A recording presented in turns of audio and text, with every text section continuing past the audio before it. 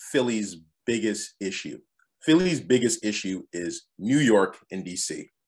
Not nothing personal. It's like, because we're sandwiched, it's like 90 minutes if you're riding the Metro or Amtrak, 90 minutes to get into the city. When I say the city, I mean Manhattan, and 90 minutes to go to DC. So our issue has always been people really look at Philly and say, okay, Liberty Bell and Rocky, that's it. I can see that in a half hour. So the tourism, our tourism agency has always been, not my tourism, but the city itself, it's always been about helping to distinguish ourselves from those two metropolises, which probably imagine is very, very difficult. So we've had a number of campaigns over the years. And going on, as Felipe here, we're doing another Let's Talk Tourism podcast. Right now I'm here with Keshler. He is the business owner of Le Carnard. It's a tourism agency located in Philadelphia. And we're going to have a short chat to see his perspectives on tourism, a little bit about his background, and a few tips of advice. So Keshler, it's a pleasure to have you, man. And Thank you for inviting me. I appreciate this. Thank you for being so patient with me. No worries, man. No worries. I understand. Like complications happen, and finally the time is here. You know. Yeah. So anxious for this conversation. Yeah. So let's begin by talking a little bit about yourself, like a little bit about your backstory, and how is it that you're here right now doing tourism? How I got here, I always say it's quite a boring story. So I won't be upset if you fall asleep partway through. All right. I needed a change of pace. I was working in advertising and marketing for some years, and it just did not suit me at all. So I just needed something different. I was stressed all the time, and I realized travel was a good release for me. But most importantly, not just travel, but the learning of different cultures, learning their histories, their people, actually interacting and having like real experiences. And over time, it just started to like build up in me. It's like when I hear about other people's travel, maybe they go jet ski, they go on a food tour, and that was it. But they weren't really learning more about the culture.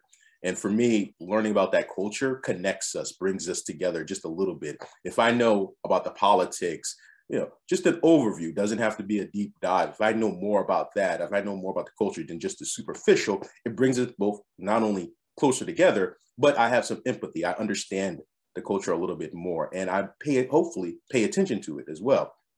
So as that thought process started going through my mind over and over again, I started thinking about school. When I was in school, I loved history. I loved learning about the different empires, about the different countries. And I said, you know what, maybe I should put it all together. So I created the Le Carnard out of this goal of I can hopefully steer people in the direction of learning about different cultures, about people, not just, hey, I'm at the hotel, I met this nice person at the hotel and everyone treats me great and they're my friends, and like posting it, it's like, hey, I met this person, they're a salesman, great guy, we interacted, and I heard that about that person's experience and I know a little bit more. So often when I make an itinerary for a client, I get two different types of clients. I get the one that I know where I want to go. I'm an experienced traveler and I want to go here, ABC. And it's like, that's great. But then I also get the client that's more, you know what, I really don't know where I want to go. I want to go there. So with them, I have a bit more malleability. I can kind of say, okay, you should go visit this town. Most people don't go there.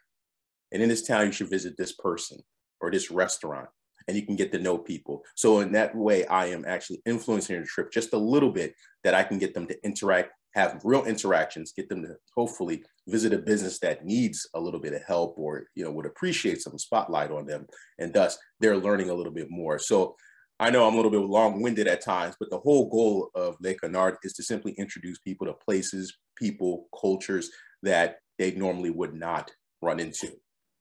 So that's it in a nutshell. Learning. Okay, that's pretty good, man. That's pretty good. So you said you do that worldwide, but you were yes, born and raised in Philadelphia, or? Born and raised in Philadelphia, but I did move away and live in some other places for a time, and that also that goes into the learning about culture because it's influenced my life. I have like godchildren that live in Australia. I lived in Australia for a time, South Australia, Adelaide. I lived there for a time. So I'm connected there. I have friends in New Zealand that I met not only in Philadelphia, but in New Zealand. I have like friends that now become family that live in Chile, you know, like God kids in like Chile, they text me all the time, telling me about school and about boys. And I say, don't worry about boys. They're stupid right now. Wait till you get older, then they'll get smarter.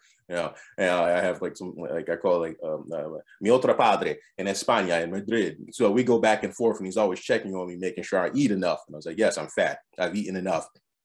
So it's like I have all these connections with people all throughout the world, and it's 24/7. It's to the point where it's like it's seamless. I don't even hear, I don't even see that they're in a different country. It's simply this is a connection. This is a family. When I say connection, I mean like they're family, they're friends. The only thing that keeps us separated is a time difference and distance from point A, where I am currently in Philadelphia, to wherever they are in the world. And I want other people to have that as well. Not just like I said earlier, okay, I met someone nice at the hotel. The bellhop is really nice. He's a good boy. I gave him $20. No, it's like, I know this person, Maurice or Marie or whomever it may be. I know that person. I'm hopefully keeping in contact with that person, and I'm learning more about the culture via this person. So like I said, it's all about connections, you know, and making the world just a little bit smaller by making those connections readily apparent to everyone. That's interesting. Sorry, once again, I said I'm long-winded. No, no worries, no worries. That's the fun of it, you know. I'm curious. I'm more curious now. You know, I'm more curious. So I thought I'd look at that. Maybe I didn't ask the correct questions before, but so you only have 4 years as an experience in the tourism industry, right? Tourism. You didn't study tourism. You have nothing. 4 years, but I like a bit of cheat code. I've always been involved with history and culture. After I left the industry, it took a while, like for me to eventually end up in the travel industry.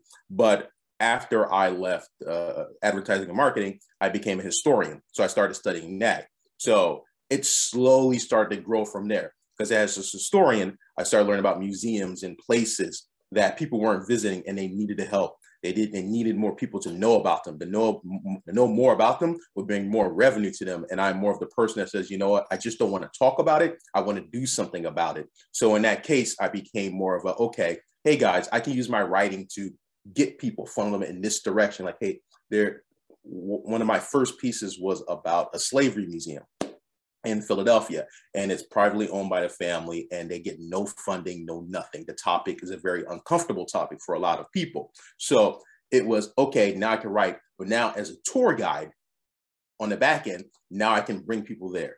So when I offer tours, like, hey, let me bring you to this museum. You want to learn about the Underground Railroad? Let me take you to this museum. Now I'm helping them out in that way. So it's like the 1-2 punch. Yes, knowing more helps me as far as I can like transfer that knowledge to other people and get them ready for it. But being a tour guide and vice versa, being a travel agent helps me get them to the door. So let me ask you another question. Sure. I see the gears turning in your mind. You're like, oh, what else I'm gonna ask? No. The thing is that you do tours inside Philly, but you also do tours to all over the world, right? You all over the world. Packages to South Africa, South America. You told me other places as well, right? You just don't stay. You don't stay in Philly. You do other. It's mostly people that want to leave this area. I have been very, very fortunate. I've been allowed the opportunity to visit a lot of countries, and I lean on that heavily. That's why when people ask me, they often call and they're asking for advice. I can break it down and say, okay, you know, this is what you'll see. This is how you experience them. And being a travel agent means I'm always in the know of what's going on. And I'm always on reading the paper and learning about things and so it keeps me up to date on everything. And being in the travel industry as well, they constantly send you information about this is new about the tourism. This is what's next. So I'm always getting information. I have another laptop right here and a computer right behind it and a tablet, and it's just constant information coming in 24/7. So I'm always being kept up to date to everything. So when a person asked me about yesterday I was asked a question at Puerto Vallarta. I was like, oh yeah, I can tell you about this. This is what's happening right now. I can help you out. And I know some people there, and you know, they'll have a drink ready for you if you drink alcohol to really show you to the country, to the culture. Because as you know, most people that visit Mexico only go to Quintana Roo and Baja California Sur. and they rarely go in the middle. So it's like, okay, those places are nice. You've been there? Okay, let's go somewhere else. Let me give you a real experience. Let's go to the center. There's a whole mass of land in the center. Yeah, amazing, huh? What? Let's explore it. And you have to take them to Nayarit as well, huh? You have to take them there. Yes, the big.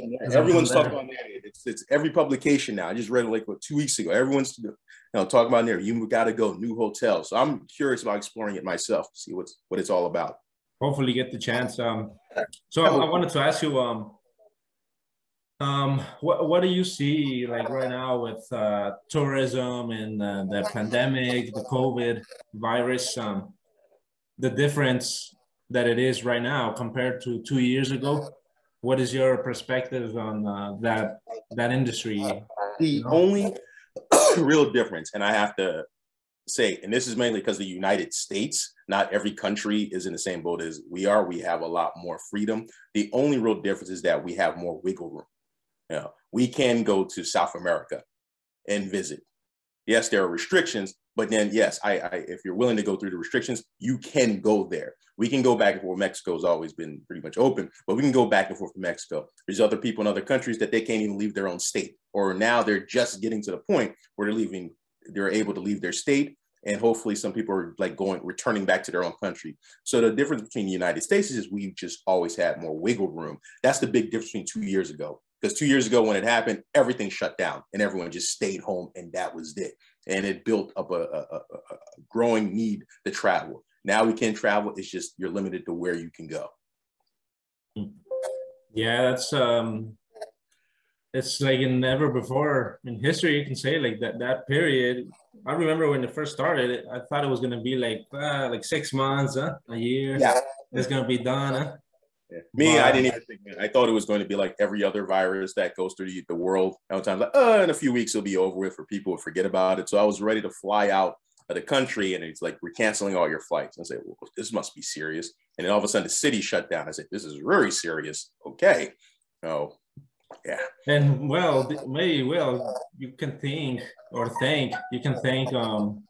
social media, because this is like the first time from previous viruses where everybody has the information. Well, most people, and also they can share their thoughts as well. So that's kind of like you're always seeking the most accurate information, and it's like a war of information. It's the first time that I've ever noticed. Yeah, it's different. Like I said, it's like most people, I feel like some people's attention span was very short when I've seen them in the past. It's just like people were cognitive of it.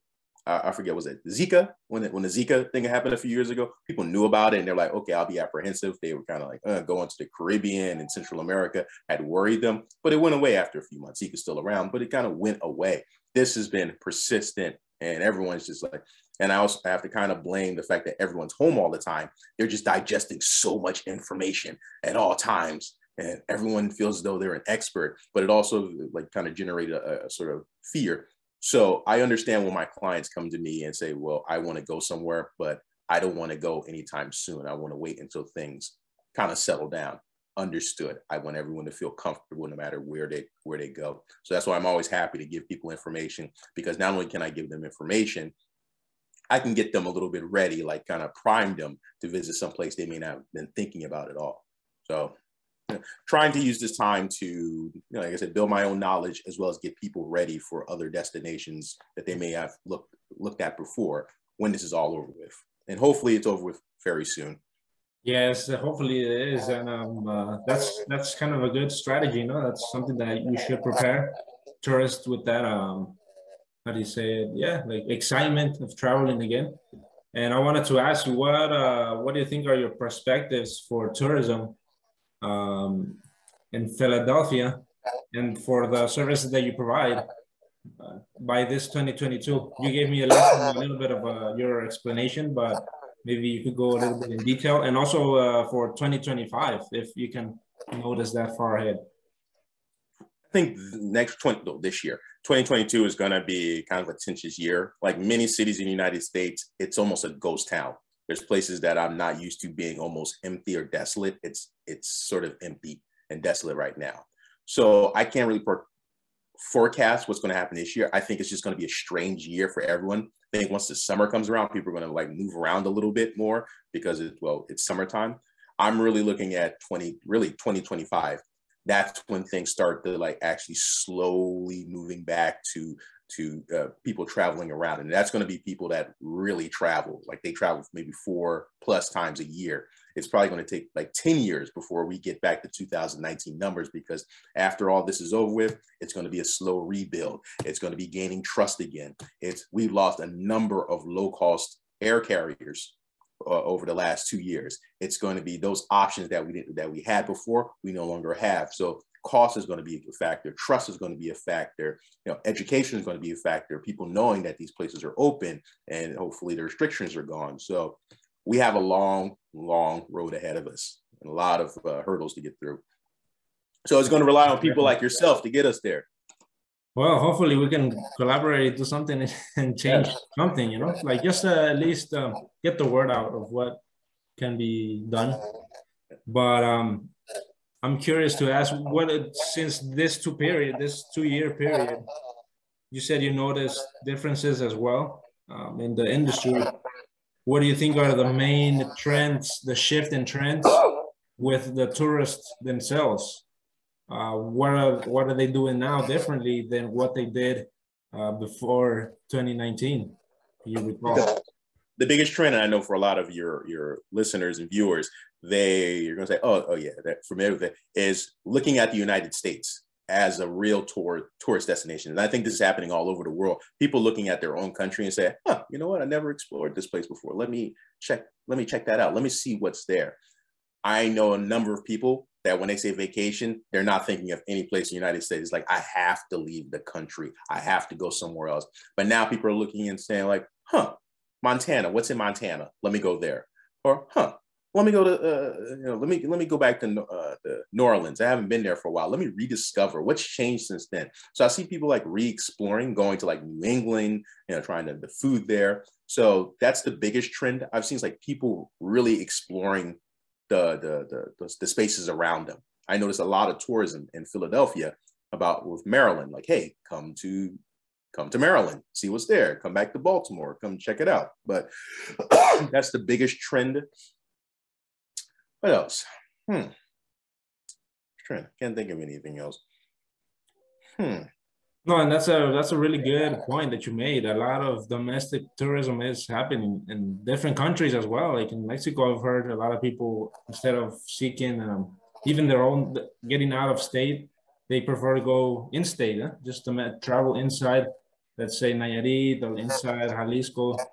And that's an interesting shift as well, which is good, for the economy as well. Yeah, I know.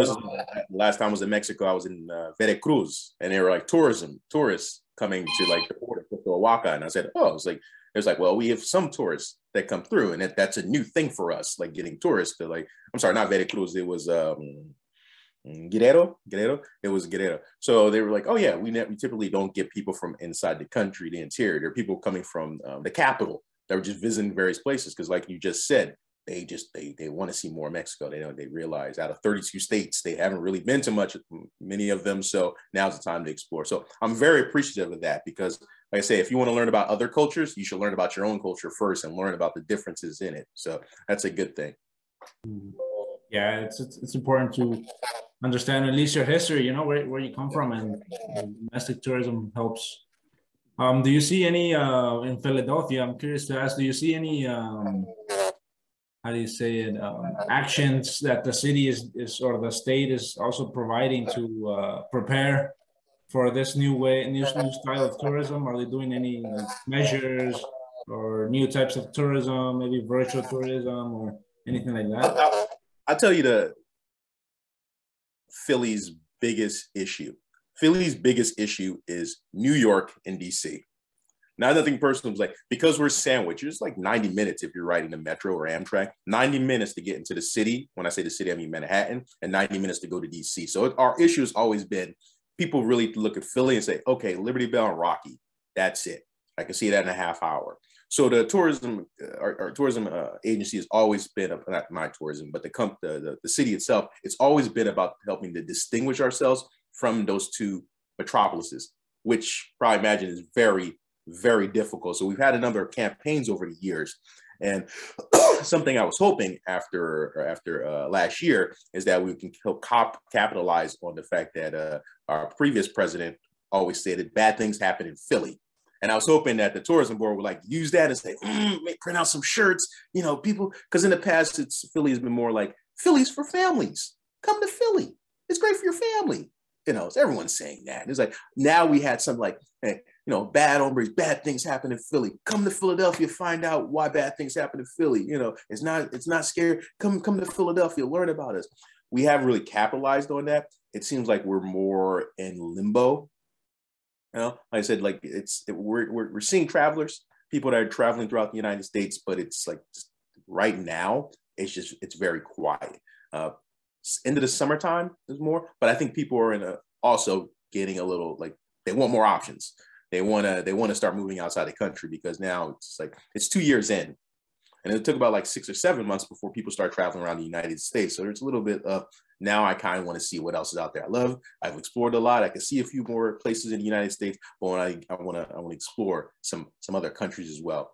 But let me go back a little bit. As far as Philadelphia, I don't know what they're doing as far as tourism. I think they're missing out on an opportunity to educate people and really get people to know about the city by coming out with a new tourism campaign. But right now, it's question marks. I wish I knew what was going on, but really it's just like it's question marks.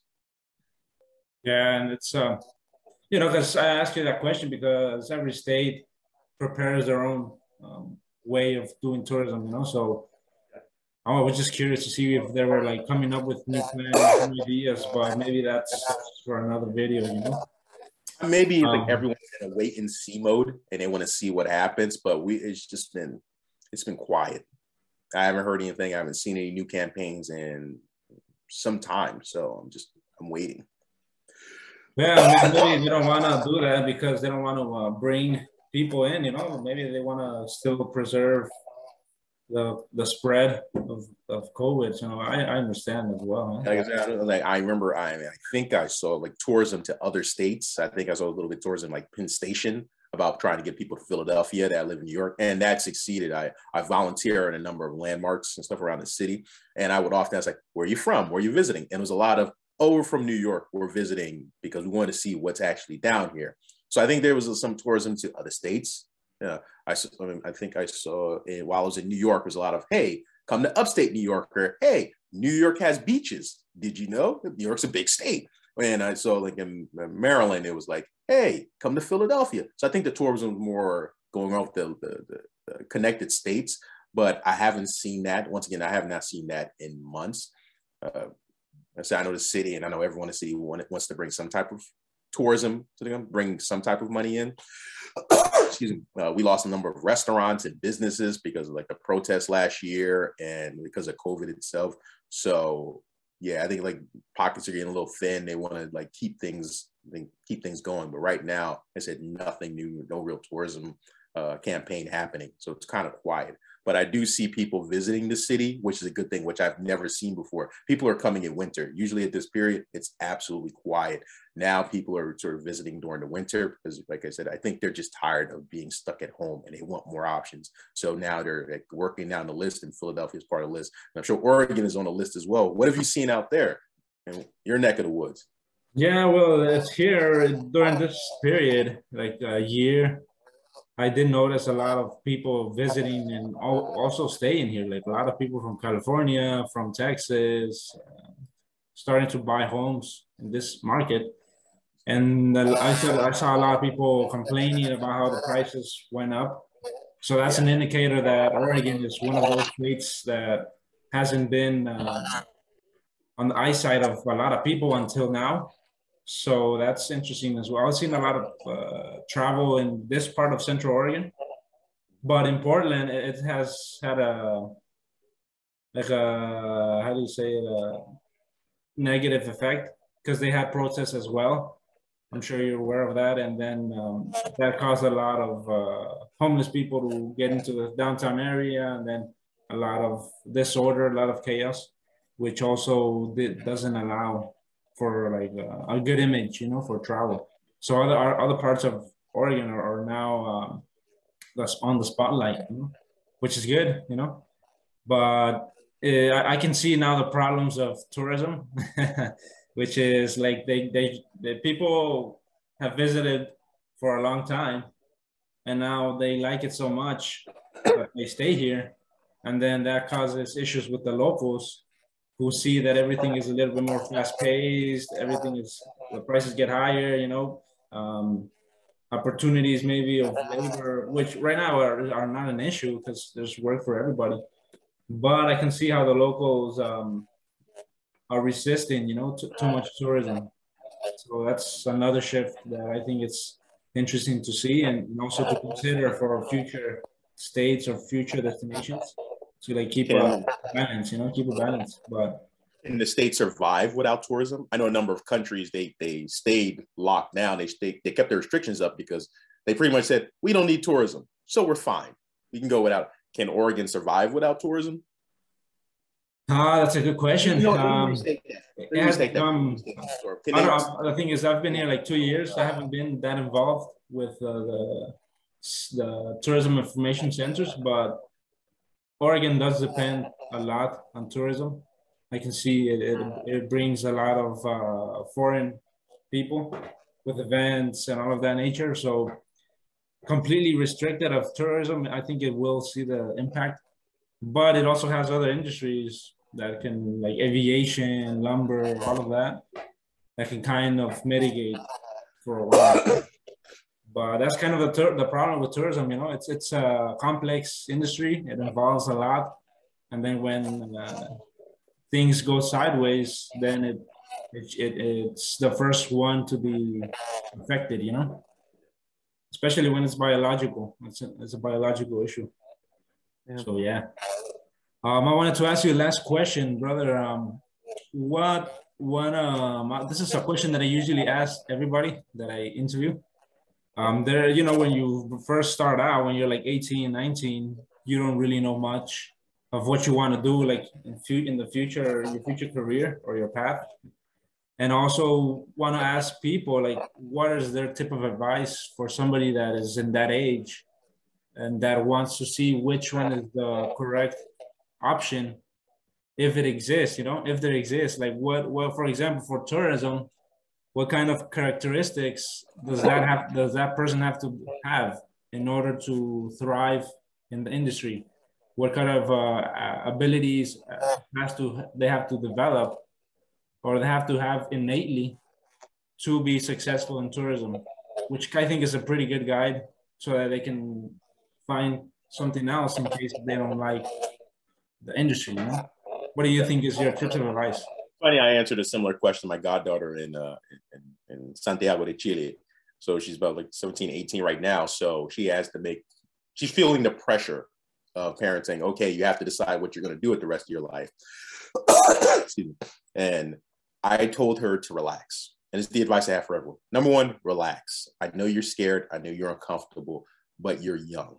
And whatever profession you go in, it may not be the profession you stay in for the rest of your life. This is not the 40s or 50s when your father or mother worked at one job and they stayed there for the rest of their life and they retired and had a pension. Things are different now. Some people work at multiple companies in different trades.